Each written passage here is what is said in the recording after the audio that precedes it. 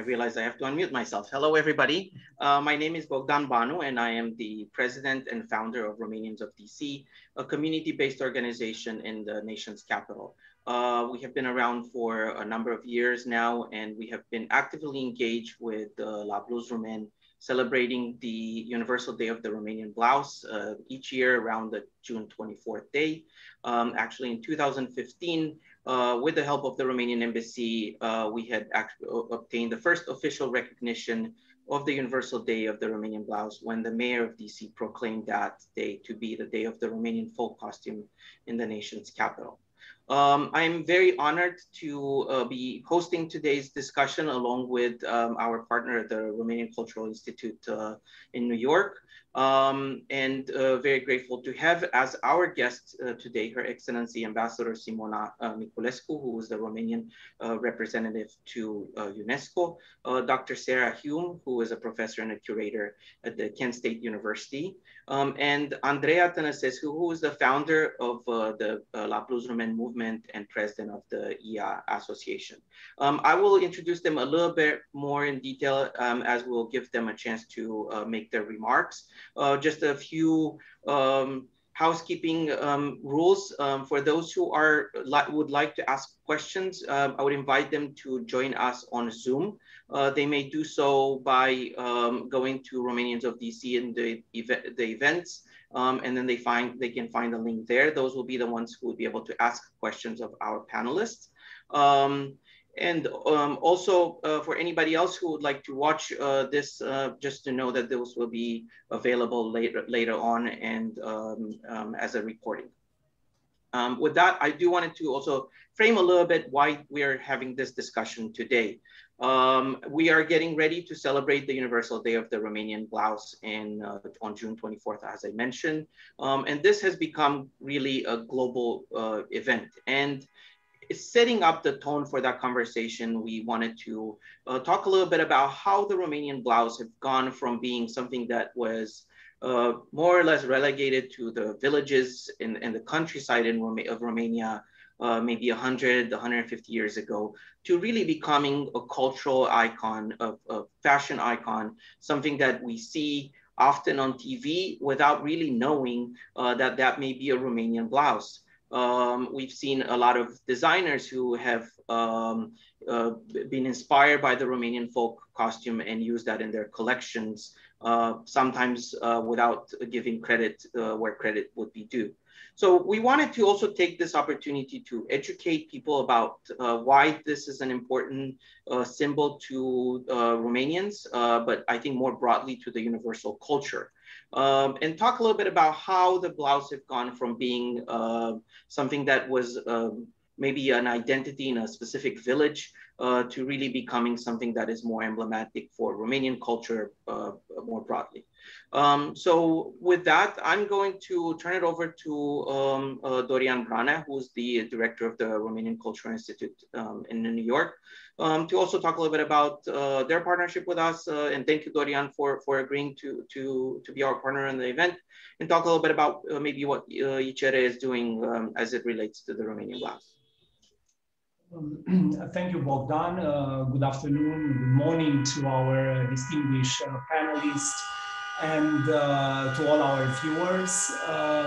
We are very, very excited to participate in this project. This is not our first partnership with Romanians of DC. One of the several, and there is no doubt that Romanians of DC is one of the most active Romanian American organization in the United States.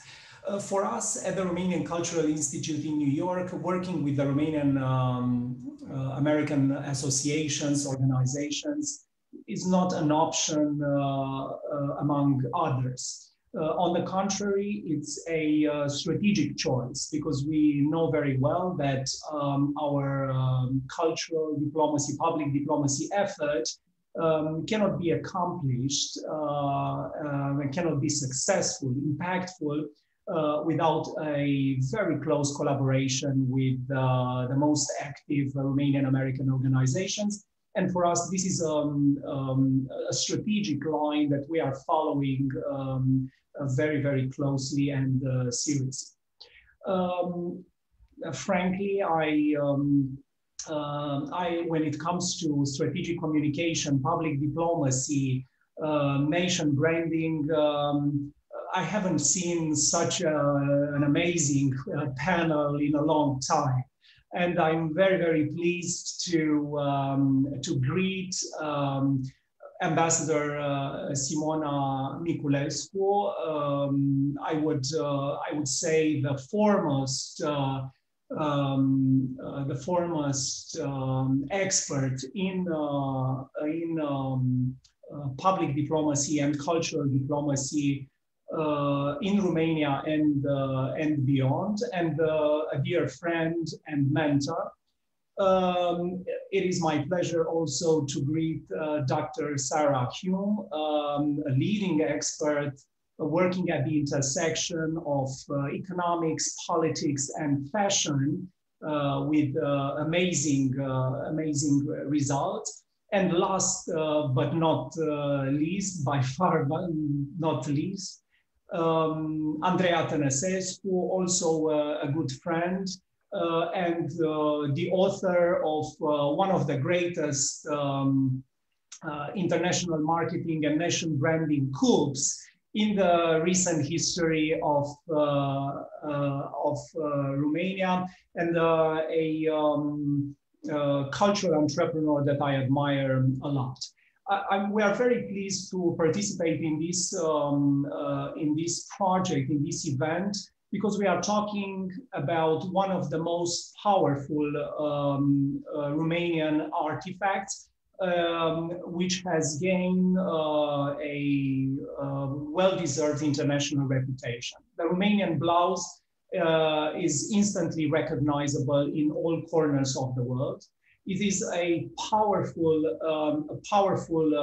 icon, a very important brand, cultural brand when it comes to Romania's international reputation and image. It has become a very important research theme for anthropologists, but not only for anthropologists. And of course, it's a source of inspiration for designers and artists all over the world. For us as cultural diplomats, as public diplomats, is crucial in our efforts to promote our culture and our values, because it's one of those rare, I would say, artifacts that embodies something very personal, very close to our identity, and at the same time, very universal. And I would mention, I'm sure that the panelists who know a lot more about this subject than I do will speak extensively on this subject, but I would mention in passing only as values, unifying values and universal and values that are relevant also when it comes to our identity, the mastery of the execution, the beauty and the beauty of the artistic choices, the natural products used in the making of these objects, and the symbolism and the message that this humble object, apparently humble object, project. All of these are, of course, something that we hold very dear in our identity, but also are very relevant when it comes to today's artistic and fashion approaches. So again, we're very, very happy to be participating in this project. Congratulations, Bogdan and the Romanians of DC for putting it together. And good luck to all the panelists. Thank you. Thank you so much, Dorian, for those very kind words. And I apologize if anybody is seeing sort of images shifting back and forth. I know I'm having bandwidth problems here. I'm in an area that has a little bit of a thunderstorm going on right now, and I think the internet is coming in and out a little bit. I do wanted to introduce Her Excellency Ambassador Simona Miculescu, who I've had the pleasure of knowing for many, many years when she actually served here in Washington, DC as the press attaché at the Romanian Embassy. And we're very grateful to see that someone who is such a strong supporter of the Romanian blouse and then of the traditional Romanian folk costume has now gone on to become the Romanian representative, a permanent representative to the UNESCO in Paris. Ambassador Simona Miculescu has been serving as Ambassador Extraordinary and Plenipotentiary and Permanent Delegate of Romania to UNESCO since January 2021. After holding the position of representative of the UN Secretary General and head of the UN office in Belgrade, Serbia, between 2015 and 2020. Prior to that, she was the permanent representative of Romania to the UN, where she had several positions, including Vice President of UNICEF Executive Board, Vice President of Assembly of States, and it's a very long list of very distinguished accomplishments that she had. I would also just mention very briefly that she had served as with the OSCE mission in Kosovo, and between 2000 and 2004, she was served as foreign policy advisor to the President of Romania with the rank of minister, becoming eventually the first woman in the Romanian diplomatic corps to achieve the rank of diplomat. She holds a doctorate honoris causa beneficiorum from the Western University in Timișoara, as well as Dr. Magna Cum Laude from Babeș-Bolyai University in Cluj-Napoca. She's married and has 2 children, and congratulations, I think, from what I've seen, are in order for at least one of her children's. Simona, thank you so much for being here, and I'll let you take the floor and talk a little bit about UNESCO and the Romanian blouse. Sure, thank you. Bonjour de Paris. I have the pleasure to greet you from a city where we have 33 degrees today. So I'm kind of surprised that Florida doesn't surpass us. Well, anyway, since I was promoted to the rank of diplomat in 2002, you're so sweet, Bogdan. I got the honor of being the first woman ambassador in 2002. My diplomatic career actually celebrates 30 years this year. So yeah, I'm as young as that. But let's go back to the subject. The subject is not me, even if, of course, you were so generous, you and Doru, in describing me in beautiful and colorful lines. So let me say this from the outset. This is not for you because you know me very well, but you know that I am a firm, passionate, and lifelong believer in the role of cultural diplomacy that you, Doru, practice so fantastically in New York, and I'm so proud of you. Actually, I'm the believer in the role of cultural diplomacy in peace building and conflict resolution. I think it is an absolutely crucial platform to build bridges over troubled water. No wonder that it is the quintessential part of the slogan and of the constitution of UNESCO, the organization that I have the honor of where I have the honor of representing Romania. Well, one of the most recent exercises, and maybe the dearest to my heart exercises of cultural diplomacy that I had the honor of starting my mandate with here at UNESCO, was submitting the file of the Romanian traditional blouse with embroidery on the shoulder. This is how complicated the translation gets in English. In Romanian is cămașa cu altiță in Romanian. And in English, it's the Romanian traditional blouse with embroidery on the shoulder, together with the Republic of Moldova, to be included, of course, in the UNESCO list of intangible cultural heritage.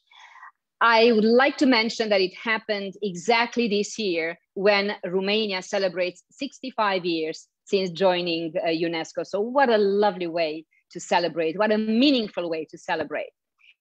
Well, in order for your audience to be well informed, because some have the feeling that we already, that this Romanian blouse is already inscribed in the UNESCO intangible cultural heritage. Well, no, we just submitted the file, and the procedures take about 1.5 years. So we will pray to have a positive decision by the end of 2022.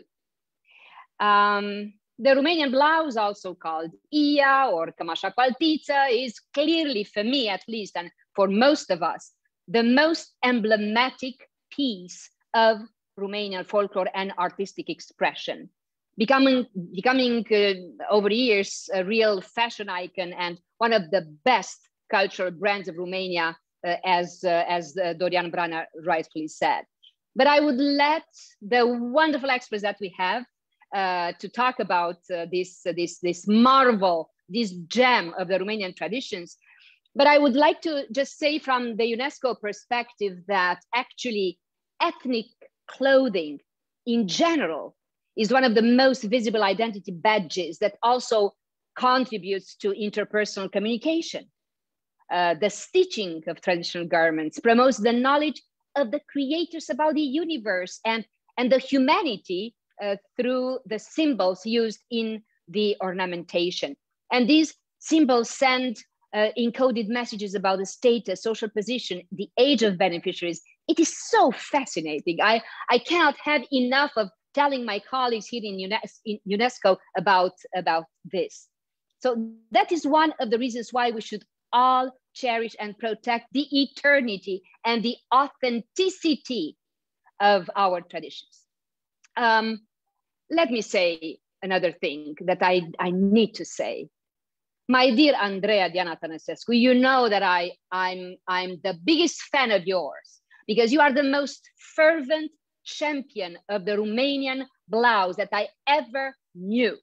You created the Universal Day of the Romanian Blouse, the Cultural Fashion Day, the Blouse Roumaine Association, and you promoted like no other governments the preservation of the Romanian textile heritage, cultural and sustainable fashion.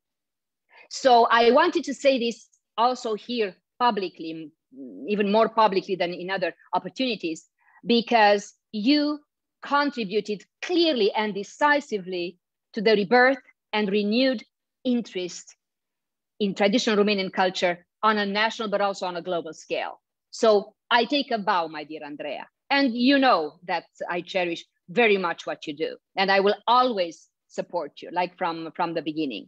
Well, thank God you have such allies as Bogdan.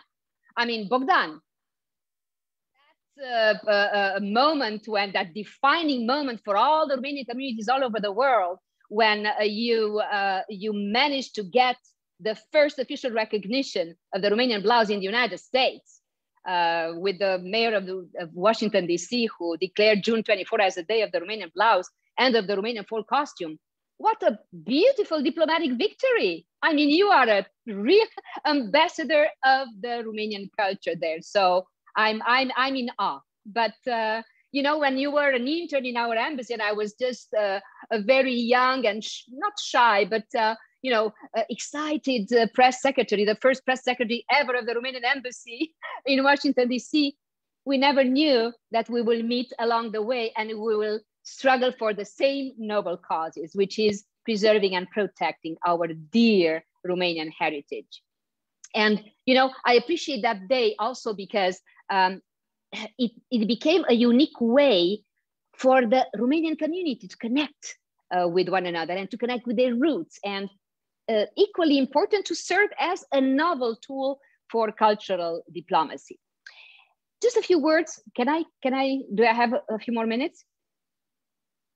Yeah, okay.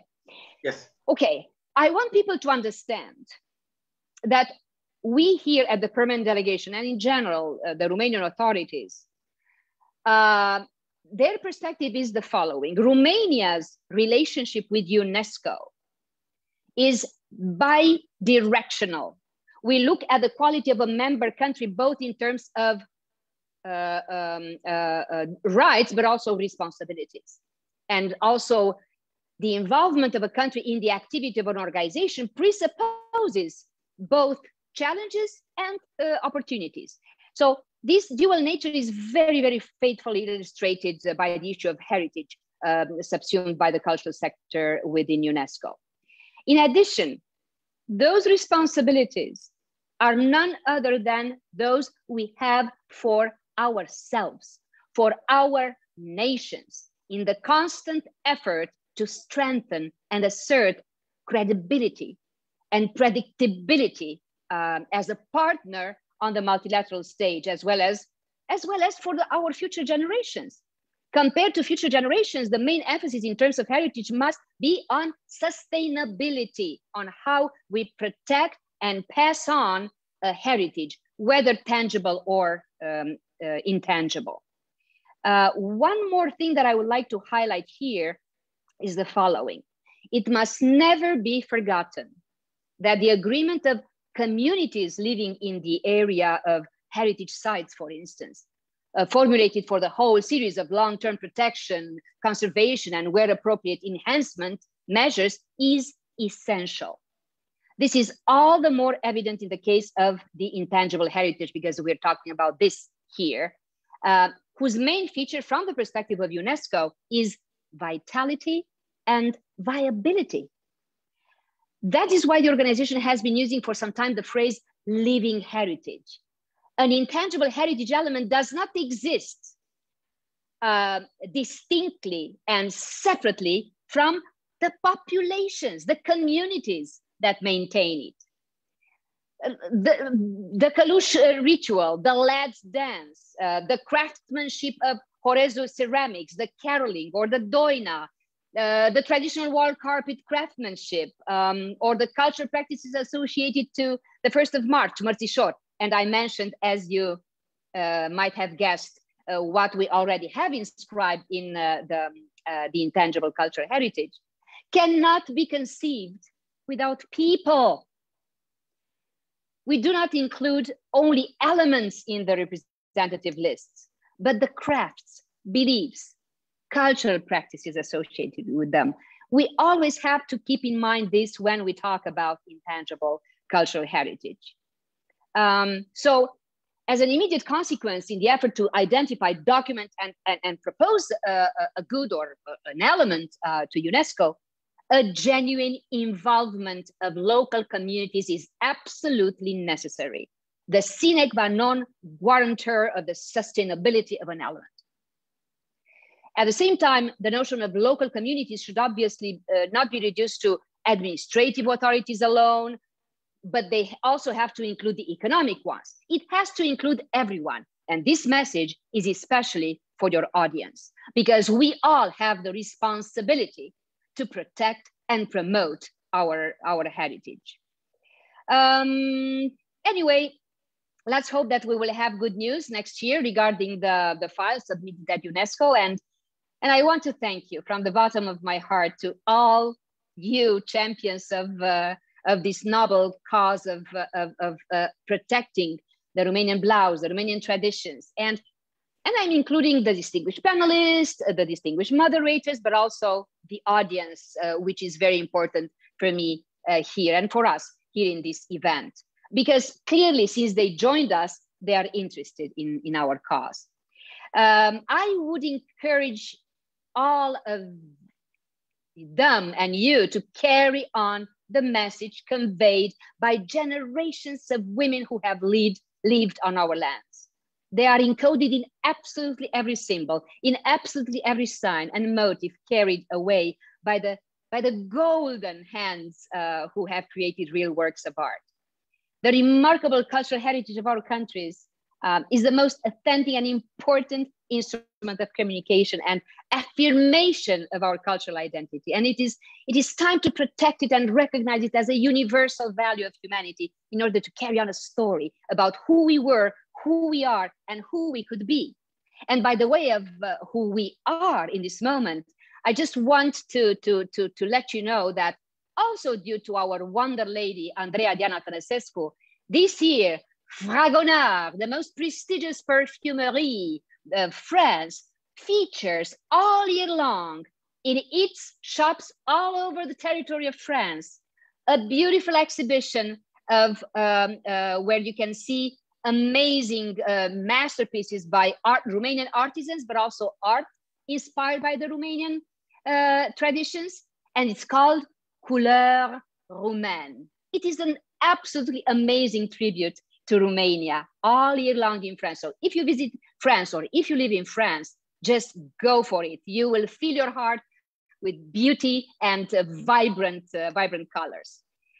I would end at least this part quoting Marcus Garvey, who rightfully said, a people without the knowledge of their past, history, origin, and culture is like a tree without roots. And actually, like you, Bogdan, I said many times when I was meeting the Romanian communities all over the world that they, for instance, whenever I had a speech at the Romanian Day in New York City, I always used to say, God bless you, you have Romanian roots and American wings.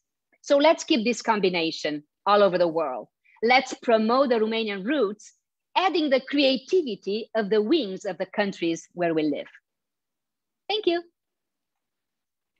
Thank you, Simona, for that wonderful presentation and so eloquently talking about, and passionately, I may add, about why this is important, I think, for everybody to understand how we can make something of the Romanian blouse on an international stage, of the Romanian culture, and we all very much appreciate the work that you're doing. And I speak, I know, on Andrea's behalf when we say that we are so grateful to have such an ambassador, not just in a diplomatic sense, but in a cultural and in the sense of someone who is there to promote Romanian cultures and traditions. And thank you so much for your kind remarks. I have to deserve you guys, so I got to work hard. Thank you. I do want to introduce our next speaker, who is Dr. Sara Hume. She's an associate professor and curator at Kent State University Museum. Her research in the history of dress has focused on the intersection between fashionable and traditional dress, as well as the global reach of the fashion industry. She also studies the relationship between evolving fashionable aesthetics and the underlying forces of economic and political change. She earned her PhD in modern European history from the University of Chicago. She's currently completing a book which examines the development and preservation of traditional or folk dress practices in Alsace in the face of pressure both from the political conflict and mainstream fashion. She holds a BA in art from the Yale University and an MA in Museum Studies, Costume and Textile from the Fashion Institute of Technology. However, we have invited her here today to speak in her capacity as a curator of the Stitched Regional Dress from Across Europe, which is an exhibition currently ongoing at the Kent State University Museum, an exhibition which features quite a few pieces of Romanian traditional folk costume.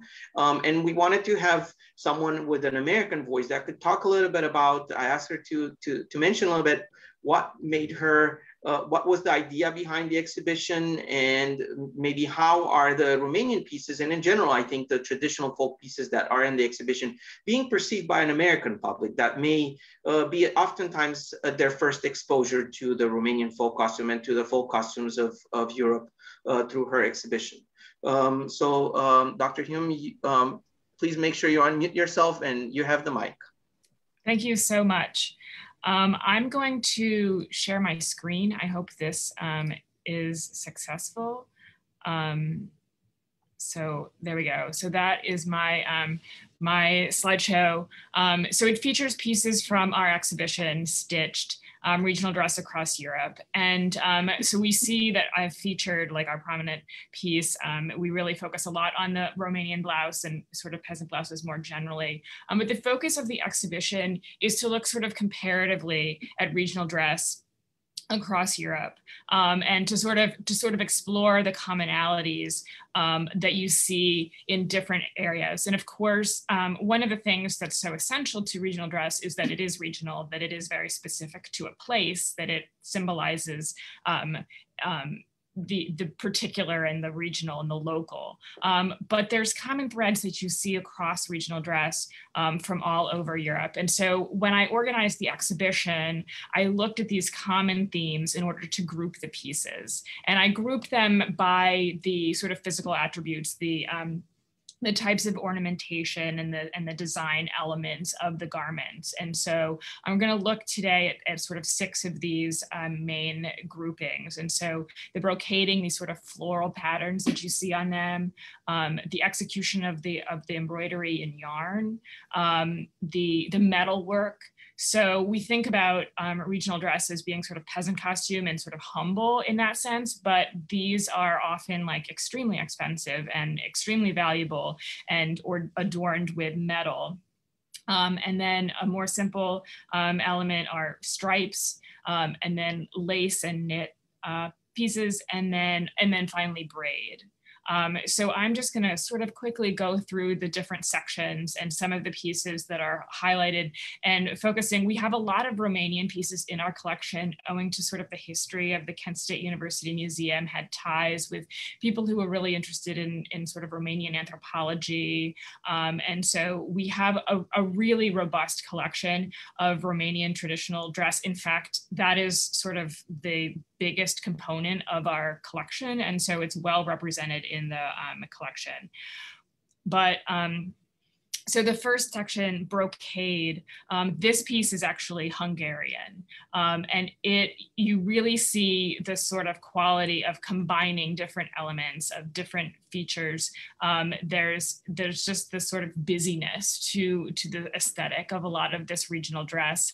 And so you see the elements of the brocaded floral patterns, which were very common in a lot of the dress. And I think the further you go west, the more there's elements of these sort of brocaded ribbons and stuff that are manufactured and they're purchased, and they're added to the garments. And that's a little bit more of a feature of German, French, sort of Hungarian in this case, dress. And then here we go, here's a bonnet. And again, you see these manufactured ribbons, which are extremely ornate and beautiful. And these pieces a lot of them are means of demonstrating these or showcasing these elaborate textiles. So again, here we see this combination of velvet with brocaded ribbon, and it's quite ornate.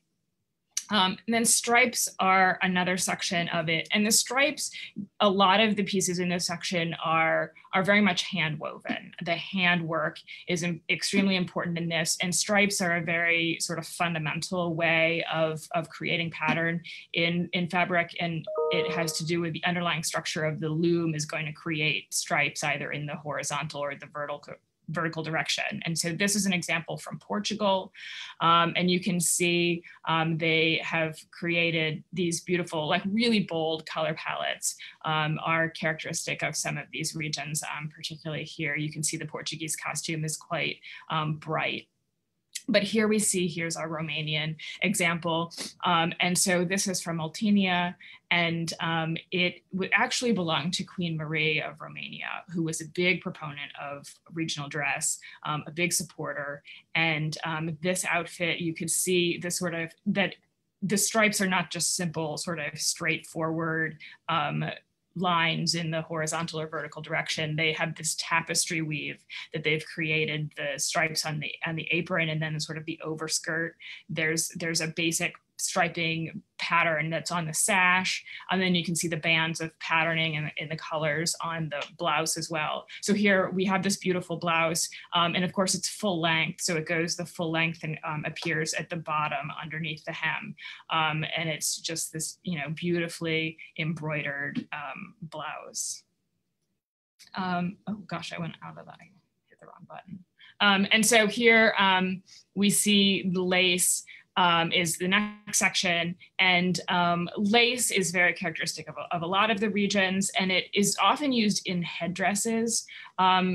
So the way that the dress really identifies a region and becomes a very iconic element of that region's identity, and it's hard to find an example that's more iconic of a region than the sort of that Dutch lace bonnet.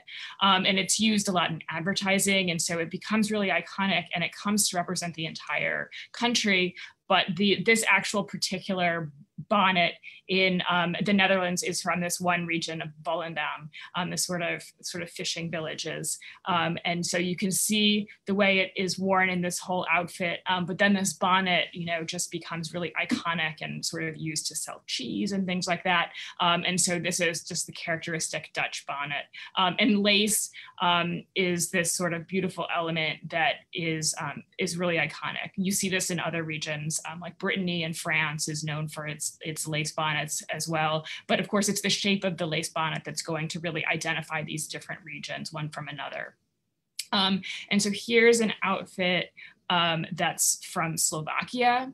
And again, it's covered with lace on each different part. So the vest has lace, the sleeves have lace, the apron has lace as well. And it's these really bright colored lace in this case. And there's this cut work on the sleeves that are embroidered with black. And so you see this contrasting fabric on the sleeve as well. So these really sort of distinctive elements that highlight that this is from this particular region of Slovakia is very characteristic of that region.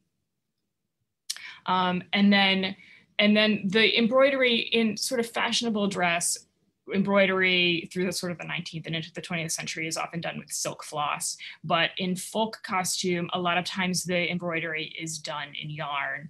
And so this is a characteristic that you see in folk dress from all over Europe, and particularly in Scandinavia, you see this. And so we have these examples from Norway, where it's executed in yarn. And what's interesting in this area is that the matching of this. So you see exactly the same yarn embroidery motif on the vest that you see on the purse, that you see on the bonnet, that you see on the hem of the skirt. So it's a very matchy-matchy, very coordinated look. And you also see yarn embroidery on this example from Romania, and you see this different kind of style, and this patterning of it looks almost woven. It evokes sort of a woven or brocaded look to it, because the direction of the thread is going in the direction of the fabric, the woven fabric. So it's a very distinctive sort of style of embroidery. And again, you see this great combination of colors. You see the hot pink with the red, which is sort of color combination which fashionable circles sometimes frown on mixing these kind of really bold, you hot pink and red and blue and green. So it's very bold and very colorful patterns that you see. And then metalwork, as I mentioned from the start, we think about this as peasant costume, we think about it as very humble, but these examples, some of them are incredibly ornate and would be quite expensive. And this is from Albania, and so we're getting into the southern region where there's a lot of Turkish Ottoman influence, and you see this gold work. You see it in Albania, you see Greek examples that are similar. So in that sort of area of the continent, you see these heavy cords of gold that are in these looping patterns, and then you see the ribbons that are attached as well, and these are extremely heavy. So that's one style of this sort of metalwork. And then in Romania, you also have a lot of metallic elements. You have a lot of sequins. So you can see these Romanian blouses with the sleeves where it's embroidered, there'll be the addition of these sequins on it as well. But then again, on this skirt, on the apron of it, you can see the metallic elements here that are woven into the pattern as well. And this piece, like, not only does it have it on the blouse and the apron or the skirt, the sash also has metallic elements in it, and this veil is brocaded with little highlights of gold that flash in it. So it's very very decorative, like all the different elements with the metallic additions. And then the final section that I'll talk about of the exhibition is the braid. And all of the examples before, I think, that I've talked about are women's wear. And we think about traditional dress as persisting with women longer than it does for men. And this is true in a lot of regions. And so there's some areas, you know, like I was talking about the Dutch example, and you don't really see examples of the men's Dutch costume in correspondence with it as much. But in Romania, you do see a lot of the persistence of those men's wear and the really distinctive styles. And for instance, the shirt, so the men wear the heavily embroidered shirt as well. And you see that here. But you see this beautiful suit, the sort of the vest, the jacket, and the pants that are all in these beautiful braided patterns. And this sort of the way it's created a lapel, but it's through applique and this embroidery with the braid. So this really ornamented male dress is quite interesting and noteworthy among the examples that we have. So that's the way the exhibition is organized. In the first section is organized around these different types of ornamentation and these certain elements that you see that are common throughout the continent. And in the second half of the exhibition, it just looks at the blouse, at the sort of the peasant blouse and all these different examples that you see in regional dress. And it's the one element that's really common to all regional dress across Europe. You'll see this in every example. Every single example is going to involve sort of the basic blouse or chemise or shirt. And it's true of men's and women's wear. And so this wall just sort of highlights the differences in the different examples, sort of the commonalities, but also the difference, how they differ from each other. The first two on the right are from Slovakia, and they're actually the same sort of village. And you can see sort of the differences in how the ornamentation is placed. And then we have a Romanian example, which I'll show you in a picture next, a better picture of that. And then some Romanian blouses that you see, and then more Romanian blouses on the wall. And you can just see the differences in the way the sleeves are sort of cut and the way they're attached to the body, whether they're sort of square, whether there's a yoke. And then the final two examples, one is from Macedonia and one is Greek. And so you can see sort of the placement of the ornamentation on it, how it varies based on what's going to go over it. So is there going to be a vest? Is there going to be an apron over it? And so they sort of carefully place the embroidery in order to complement where the other pieces are going to go. And so here's the examples of the Romanian pieces. So here's this actually, it seems to be a boy's outfit, and it's beautifully embroidered and for both the shirt and the matching pants. And it has these sequins that dangle from the hem of the shirt.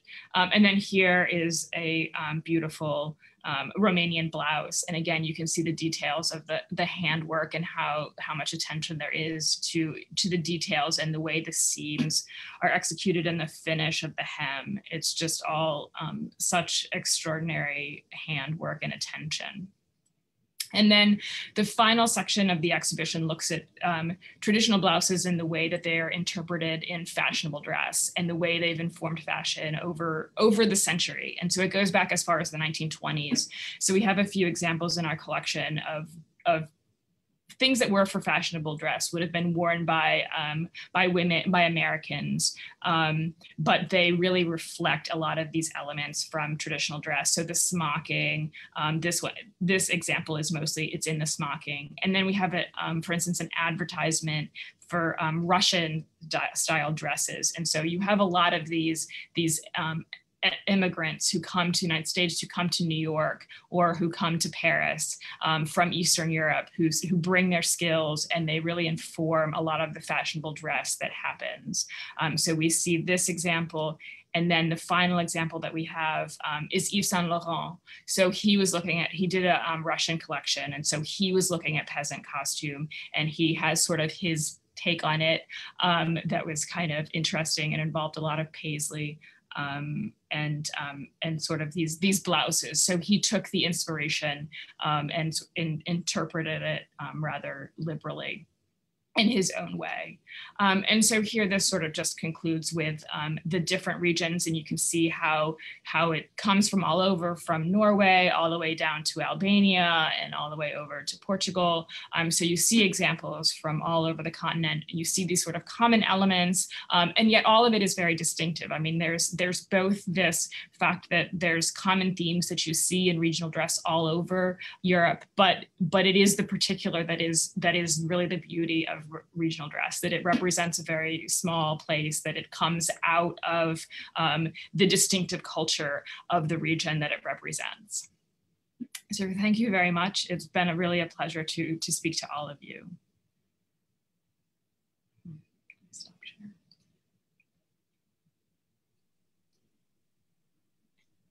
Dr. Hume, thank you so much for that wonderful presentation. And we are really glad to see that the Romanian folk costume is so well represented in a prestigious museum in the United States. And I hope that it's something that will allow the public to be informed about it and educated, because as you said, this is something that is reflected on a lot of the fashions that people see.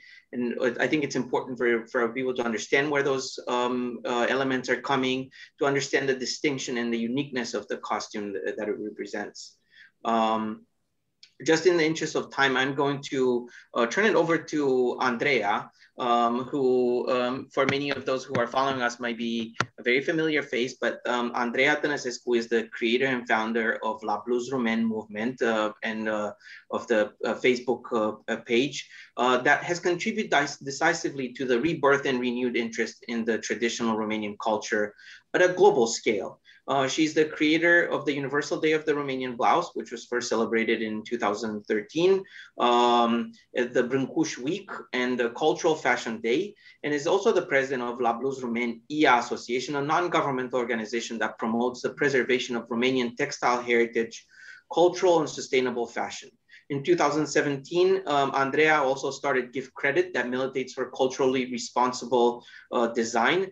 Now she's currently working on the development of La Blouse Roumaine platform, coordinating Give Back Credit to heritage communities, which is an European cultural cooperation project that aims to reset the place of traditional crafts within the new trend for a more sustainable fashion, while promoting and preserving the specificity and mastery of artisan. It is organized in partnership with Gordana Grupcevic, Superstar Culture from the Republic of Serbia, the National Institute of Heritage from Romania, and the University for the Creative Arts Epson Business School in the United Kingdom, and supported by the Creative Europe program of the European Commission. This has been a really great accomplishment for this to get this kind of visibility, and I want to congratulate Andreea for that. Andreea has studied law and public relation and has been involved in the fashion, media, and movie industry for more than 20 years as a talent agent and casting director for major international film productions. Andreea, I will let you take the floor and talk a little bit about the Universal Day of the Romanian Blouse, and that we're all looking forward to celebrating in just a few days. Thank you very much, Bogdan, and thank you to all your distinguished panelists and partners. I'm overwhelmed by your welcoming and by your remarks about my activity, and especially to the La Blouse Roumaine community. Thank you very much. Ambassador Simona Miculescu, you are a true friend and a true supporter. And what a beautiful coincidence that I remember in our first Romanian Blouse Day, you were actually leading the United Nations with Romania as a vice president, yes, of the organization. And now you are presenting to the world the Romanian Cămașa cu Altiță, Romanian traditional blouse, as a candidate for the intangible cultural heritage of the humanity. So beautiful. Thank you so much for your constant support in the last 9 years almost of La Blouse Roumaine. Thank you, Dorian, for your warm introduction. I remember so it was so dearly to me, our meeting in Washington, DC 2 years ago. I was full of emotions like I am today, but your support and your partnership with Bogdan was almost like a wing for me in that moment. Thank you very much. Bogdan, I have no words. You have an amazing activity in Washington, D.C. You made like wonders with the Romanian community. I'm always with tears in my eyes every 24th of June when the Romanians of D.C. and the Romanians and the friends of Romanians from all over the United States are coming to celebrate with you the Romanian Blouse. And thank you for making our movement officially. First time, you know, it was not in Romania, but actually United States. Thank you very much. And also Dr. Sara Hume, thank you for the constant inspiration that our movement, our page has brought from the website of Kent State University Museum. And as far as I know, the collection you have is part donated by Princess Ileana of Romania, the Romanian pieces, and she was and she is an angel for our movement. And I will let you discover in a few slides a story of inspiration and my answer why the Romanian blouse has this global impact. I'll share my presentation, just a second. Okay, here we are. Just a second. I called it Romanian Blouse, yeah, a story of magic and resilience. And I'm starting with Queen Marie of Romania, which for me is the original influencer, is the original trendsetter. Queen Marie of Romania was born like Princess Maria Alexandra Victoria of Edinburgh on 29 of October 1875, and was the niece of Queen. She was born into the British royal family, and her parents were Prince Alfred, Duke of Edinburgh, and Grand Duchess, and her mother Grand Duchess Maria Alexandrova of Russia, and she was the daughter of Queen Victoria of the British Empire. So she was destined, you know, to have such an impact, not only on the Romanian blouse, but I think her impact was on the cultural diplomacy from around the world. Queen Mary of Romania has made something very courageous. As Walter Littlefield wrote in New York in 1935, the gracious patronage of many Romanians movements has endeavored Queen Mary to Romanians, particularly to the women. Through her efforts and those of her daughters, the world has learned to appreciate the peasant arts and the crafts of Romania. She has done much toward causing a revival of the home manufacture of Romanian textiles and ceramics, which, just before war, were being replaced by German aniline dyes and Austrian pottery. Andrea, yes? Sorry to interrupt. I don't know if you're meant to go to the slide, but we're still seeing just the first one. Yes, I'm going to the slides. We're only seeing the first one on the screen. Okay, now you're seeing the other one, sorry? No. Okay, no? now we are. I think, okay. So she has, the Queen Mary of Romania also encouraged the women to wear the native dress on all occasions, and has so persistently ignored the Paris fashions, truly identified with the alluring Romanian background, whatever it would be the modern interior of her Bucharest palace or some humble monastic retreat that grows to the Carpathians. So this is the story of inspiration for me personally. But what I remark is that today we know that the terms of influencer refers to, you know, very popular public figures who are promoting sometimes only a product. But Queen Marie was an influencer with a cause. She was a trendsetter with a cause. And her words, written in 1920, explains so beautifully her mission in this world. We live in times when you have to allow the ordinary people to bring their contribution. The future belongs to them. And also I like the true gentlemen, the elegant and intellectual people of this world. I do feel a strong desire of walking forward with the working people, with those people who do something. I'm a sovereign and I'm a builder, and I need to accept the help of those who can indeed help me build. An elegant dress and a conversation salon are no longer enough for me. Those vanities died with the war. They vanished along with my jewelries in Russia. I no longer have any brooch, any pearls to wear, and my king, being a builder just like me, will never again see the use of placing a tiara on my forehead. Those, please allow me to go forward without your useless diamonds. Allow me to work, work, work. Queen Marie died in 1920s.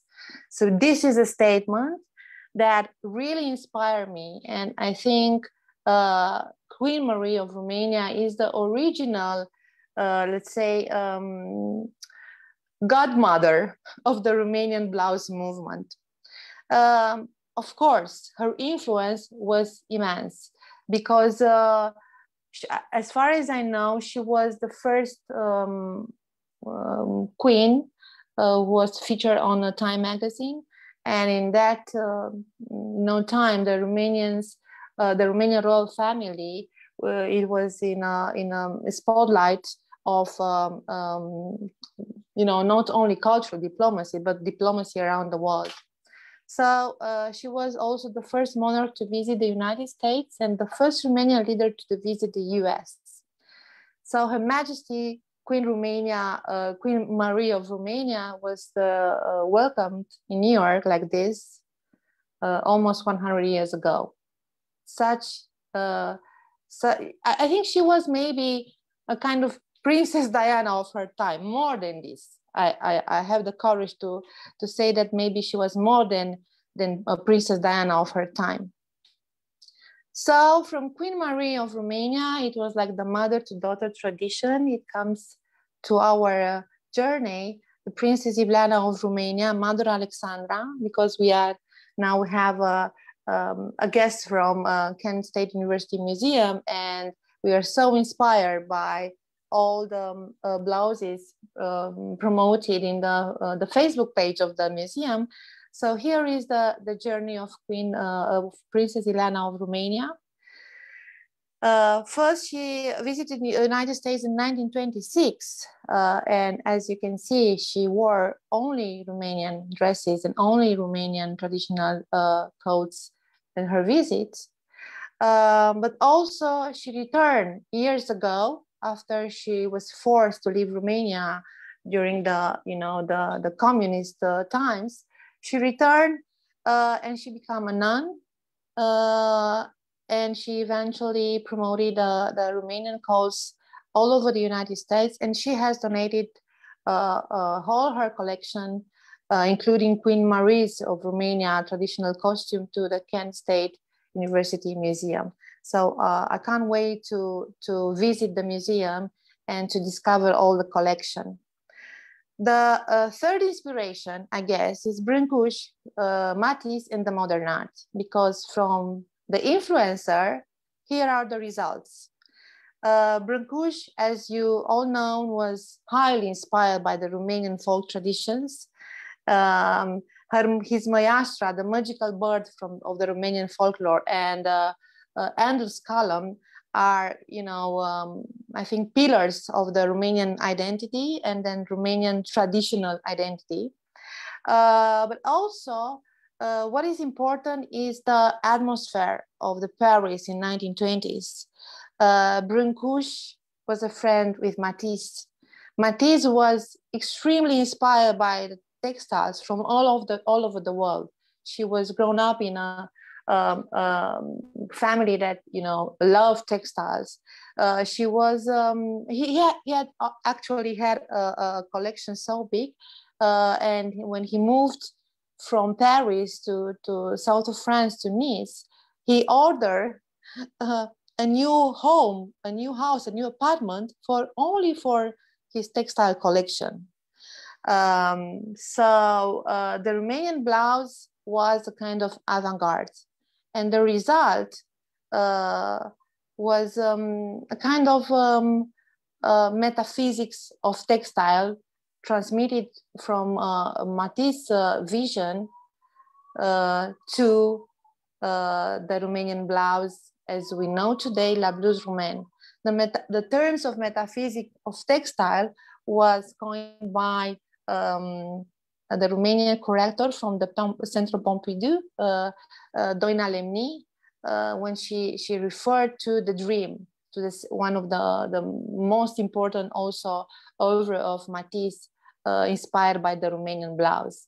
So with such an amazing heritage, the Romanian blouse has become actually an universal icon in the 20s, and then in the 40s when Matisse has finished his work, which he explained that was inspired by the beauty and joy and peace that the blouse transmitted to him in moments of in moments, I think I remember even the letter that Matisse wrote about it, in moments when the Europe was covered by the clouds of war, because, you know, it was exactly before the Second World War II. So here is La Blouse Roumaine, actually the name of our movement and our original inspiration. From arts, now we are coming to culture, to fashion as a fashion icon, and I said not haute couture but haute culture. So here is the coming back of the Romanian blouse in the United States. As you know, it was one of the most iconic fashion item in the 70s, in the 60s. And here is Ali McGrew with her great style, inspiring a generation even now to wear these blouses. But unfortunately, most of the promotion that was made in the 70s was not connected with the brand, with the Romanian blouse, with the identity. It was only connected with fashion and also with freedom. Because this is somehow the Romanian blouse it's coming always when we have to talk about freedom and we have to talk about inspiration and community. So here are some images from the 70s when all these Romanian blouses were made actually in Romania. They were made in a kind of cultural fashion system where cooperatives connected with anthropologists and ethnologists, and also with fashion designers, and also with fabric engineers, with textile engineers. They were created this blouse, which was a phenomenon during the 70s and even in the 80s, was all over the world. And Romanian cooperatives and Romanian communities were working hard to deliver the latest fashion icon of the 70s. And of course, the next step, the next stage was haute couture. And this is the iconical collection of the iconical piece of Yves Saint Laurent from 1981, inspired of course by Matisse, but also inspired by the Romanian blouse, because Yves Saint Laurent was also an artist. And he dedicated actually in 1999, when Romania was the country, the biggest visibility of the total eclipse of the sun in Europe, he dedicated a collection to Romania. It was the spring summer 1999, and it was entitled La Blouse Roumaine. And what Yves Saint Laurent is mentioning here is very important. And I suggest that every fashion designer and every student that would like to follow this career to read what he says, not only about Romanian blouse, but about the traditional clothes in general. A Romanian blouse does not belong to any period. All the peasant clothes are passed down from century to century without going out of fashion. So here, in my opinion, we are on the field of a new genre of fashion, which is called cultural fashion, that has also this novelty category, but also the cultural segment, which will be always there. So here is a beautiful finale for Yves Saint Laurent and Letizia Casta dressed with a beautiful blouse inspired by the Romanian peasant blouse, but also she's a Sânziana somehow, having the harvest crops in her hands and the crown also. Of course, after Yves Saint Laurent in the 80s, the story goes on and the inspiration is there until 2011, when an American designer also trained in Yves Saint Laurent style, Tom Ford, has brought another version of the Romanian blouse, this time with the voice of the 21st century, Adele, dressed in a beautiful blouse on the cover of US Vogue. But there is a big moment here when we discovered actually that the blouse is similar with one of the from our villages. So this is this image actually started what is the next phase of the Romanian blouse as a global movement. This is La Blouse Roumaine, the global community. Back to origins, the Universal Day of the Romanian blouse and Give Credit movement. So this is one of our first pictures on Calea Victoriei, on the most well-known avenue in Bucharest. After so many years, people were so amazed seeing these young ladies and these young models dressed in Romanian blouses again on the streets of Bucharest. It was, I think, April 2013. There were only few, only 10. Now we are 1,000, probably millions, who are wearing the blouse. Sometimes, it's not so accurate because the blouse is not made in Romania, but this is not important. The most important thing that is from this picture made by Mihaela Noroc, actually, the creator of the Atlas of Beauty, a movement has started in Romania and around the world. So these are the first images from the Romanian Blouse Day on 24th of June, 2013. These are the first images from the first exhibitions. This is in Galateca Gallery in Bucharest in partnership with the Peasant Museum in Bucharest. So for the first time, the Romanian blouses were presented as pieces of art. Here are, humble blouses. They are not from queens or not from, celebrities. They are blouses from our families with an amazing stories presented as works of art. Because Dr. Florica Zaharia, which is one of the most prestigious textile experts in the world, said recently that the Romanian blouse is not traditional art, it's pure art. So a new generation has had a chance to be immersed in this kind of aesthetic, in this kind of history. And we are very proud that we created this platform that allows so many children and young people to learn about their roots, to discover their culture, and to discover, cultures from around the world.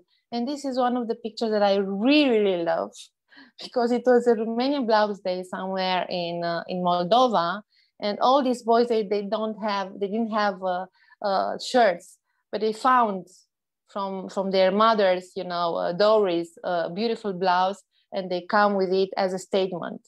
So this blouse is a statement for us as Romanians. And this, of course, is one of the most iconic pictures of the movement. Bogdan and with his family and friends in front of US Capitolium in 2013 on 24th of June. And probably this will belong to the history books, Bogdan, if I'm right. And from this picture, here is in 2017. And the community is growing and the movement is growing. So this is actually a very important picture because it was not only the Romanian Blouse Day, but also the Give Credit campaign. It was the support of the Romanian American community for the Give Back Credit movement. And of course, the proclamation from the mayor of Washington, DC. And this is like the first official paper that we have is stating that the Romanian Blouse Day is actually a true universal icon. And the last, not at the least, yes, is the Give Credit, because of course with this movement, we have a box of Pandora, yes, if I'm right, with so much enthusiasm, with so much passion. Of course, we don't have our back very well protected. So the Romanian blouse is now appropriated by so many fashion brands from around the world. And the Give Credit movement has started in 2017 with this iconical copy-paste fashion collection made by Tory Burch. As you can see, the copy is almost identical with the Romanian coat from the Metropolitan Museum of Art. Through the amazing mobilization of people on social media, because we have this tool now to communicate our intention and our will to protect and to preserve our cultural heritage. Actually, Tory Burch changed, after a massive social media campaign, changed the description of the collection with a Romanian embroidery homage. So this is the story of June 2017, and after a few days, another and striking copy of the Romanian coat from Bihor, copied by Dior, which actually was on one of my my icons in fashion. I couldn't believe this, you know, and this case has led us to work and to find solutions. And now, thanks to this great project that we are coordinating, Give Back Credit to the Heritage Communities, we aim to find solutions and also to discover a more constructive way to collaborate between fashion houses, creative industry, and traditional communities. So thank you very much. This was my presentation, and I hope you, all of you, to wear a Romanian blouse on 24th of June.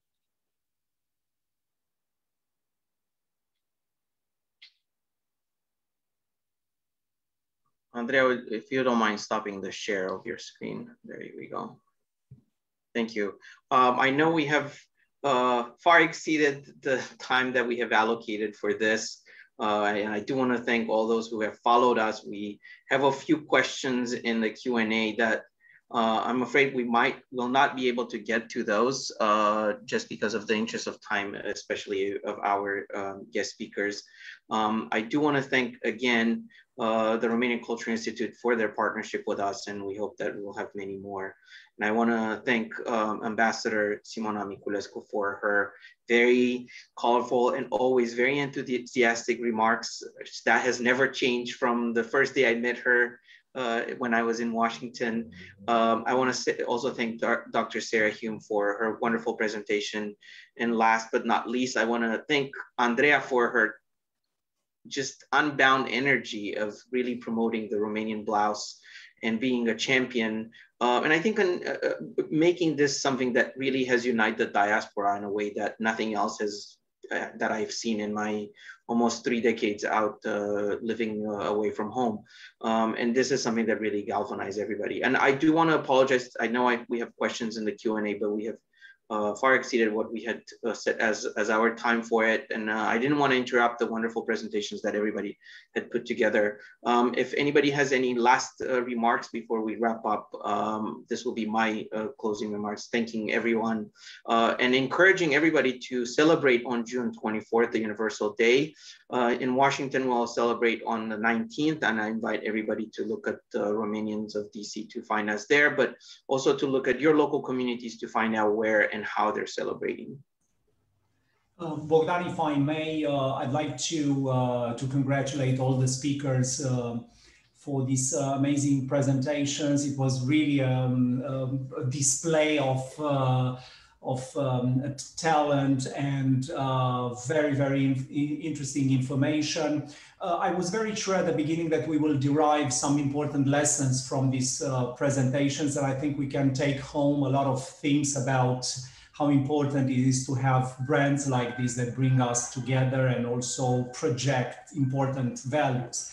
At the same time, because we are celebrating the International Day of the Blouse on June the 24th, I would like to invite all our viewers to see a short film that we are producing and will be broadcast, hopefully also on the Romanians of DC Facebook page. It's part of our permanent program that is called Geographies of Tradition, that looks in parallel at the Romanian traditions and American traditions. And we will be speaking about, of course, about the tradition of Sânziene, celebrated in June the 24th, and of course about the Romanian blouse. So congratulations to all once more. Thank you, Bogdan, for your amazing, amazing work in promoting our values. And don't forget, June the 24th, a short film about a great celebration. Thank you, everybody.